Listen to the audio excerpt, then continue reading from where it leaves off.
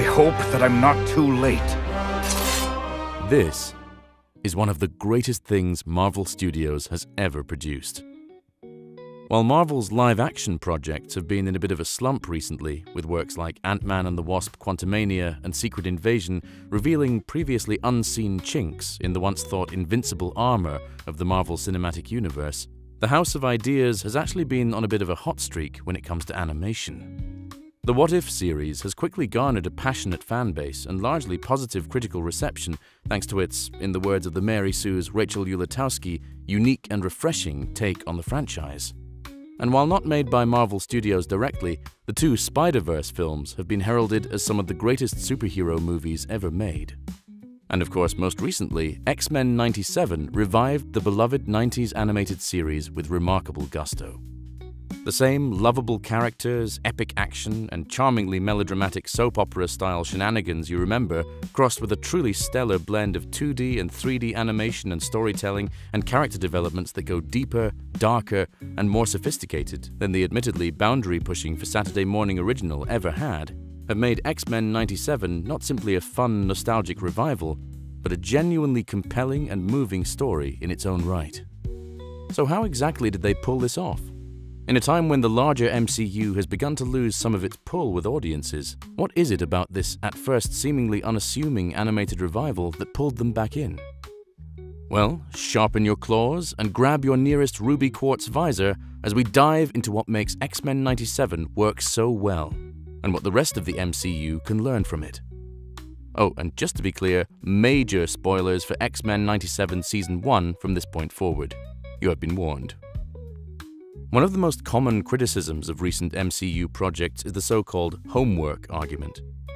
The idea that there are so many new Marvel movies and shows coming out, most if not all of which connect to one another in some way, that it makes keeping up with everything feel more like an overwhelming chore, regardless of quality. How much this truly applies varies from project to project, and the post-Endgame MCU has produced its fair share of standalone works, such as Shang-Chi or Werewolf by Night, but the effect is there regardless. Thankfully, X-Men '97 avoids this issue entirely, mostly by not being set in the mainline MCU continuity. While the presence of the Watcher in the Sky during Remember It and the discussion of absolute points in Tolerance's Extinction Part 1 firmly cement the series as part of Marvel Studios' larger multiverse, it is very much not on the sacred timeline that serves as the franchise's default main setting. Instead, X-Men '97 takes place in the same Marvel animated universe spawned by the original series and carried on by the 1994 Spider-Man cartoon, among others. So despite being made by Marvel Studios, it feels like it's its own distinct entity rather than another MCU project to add onto the pile. But doesn't the original X-Men show have 5 seasons worth of continuity you'd need to be caught up on, you might ask? Technically, yes, but none of it is required to understand and enjoy X-Men '97. The show does carry on directly from where the original left off, and carries over several plot points, such as Morph's trauma with Mr. Sinister, the continuing development of Genosha as a nation, and most notably, Professor X's presumed death and the romantic relationship between him and Shi'ar Empress Lilandra. But aside from arguably the Shi'ar stuff, you aren't required to have seen the original to understand any of it. Everything you need to know is explained within the show itself.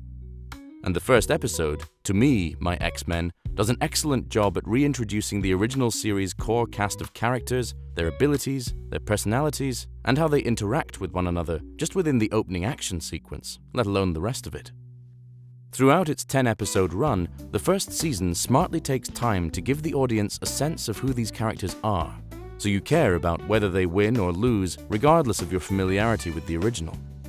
Small moments like Scott and Jean's frequent heart-to-hearts, or Jubilee and Roberto bonding over video games make bigger moments like Magneto's impassioned Never Again speech, or Storm's rebirth after losing her parents that much more impactful. This is something that Marvel's live-action shows have frequently struggled with, largely because everything so far besides Loki has been limited to 1 season, and everything besides WandaVision and She-Hulk has been limited to only 6 episodes. Recently, Echo only had 5 to tell its story. The limited series structure has severely, for lack of a better term, limited Marvel's ability to take advantage of television as a storytelling medium, and the shows have suffered for it. While the approach makes sense for some shows, it's hard to imagine the aforementioned WandaVision having a second season given its story structure and ending. Shows like Ms. Marvel and Moon Knight feel primed for additional seasons with more standalone episodes that they may never get. Moreover, Secret Invasion being forced to cram the epic sweeping story of the original comic into only 6 episodes made everything feel rushed, and the finale's dismal 7% score on Rotten Tomatoes reflects that. Whereas X-Men 97 was made with the knowledge that a second season would be happening. And now both that and Season 3 are officially in the works. Therefore, the writers could afford to slow down and develop the story and characters over time. But perhaps the biggest accomplishment of X-Men 97, and what the rest of the MCU can best learn from, is the way the show truly shocked its audience. Even prior to the multiverse saga, the MCU has been frequently criticized for adhering too closely to pre-established tropes and formulas. And think of how often Phases 1 and 2 in particular had villains with the same powers as the heroes, for example. And at first glance, X-Men 97 seems like it's doing the same thing. The first 3 episodes, while extremely compelling in their own right, are all about what you'd expect from an X-Men the Animated Series revival. From a structural standpoint, they're all about the X-Men working as a team to stop the villain with some character development and social commentary sprinkled on top. Typical Saturday morning cartoon affair with just a smidge more depth than average. Episode 4 starts to shake things up with more focused development for Jubilee and Storm within Motendo and Life Death Part 1 respectively, but it's in Episode 5, Remember It, where the show takes a turn and truly becomes its own beast. Pardon the pun. At first, things seem to be going about how you'd expect. The 2 love triangles of Rogue, Gambit and Magneto, and Scott, Jean and Madeline are dealing with obvious personal tensions. Genosha is joining the UN. It's compelling, but it's all things we expected to happen. And then, all of a sudden, the bright sky over Genosha is filled with dark clouds. An army of sentinels comes crashing down from above, and innocent mutants we had just seen thoroughly engrossed in the utopia first envisioned by Professor X are coldly and ruthlessly massacred. And not just minor characters either. Magneto sacrifices himself and seemingly dies in an effort to rescue civilians, though he is later revealed to be alive and taken prisoner by Bastion at the end of Bright Eyes. Gambit, on the other hand, was not so lucky. He's stabbed through the chest by a giant Master Mold Sentinel, and with his dying breath uses his powers to charge it with kinetic energy, exploding it and him in the process. His sacrifice and Rogue's heartbroken reaction afterwards are hard to watch, but it's extremely powerful and has lasting consequences for the rest of the season. Not only does Gambit stay dead, a rarity not just in the MCU but superhero media in general, his death and the larger fallout from Genosha are what caused Professor X to return to Earth after Life Death Part 2. What drives Rogue into a globe-trotting rampage that eventually leads her to kill Bolivar Trask in Bright Eyes.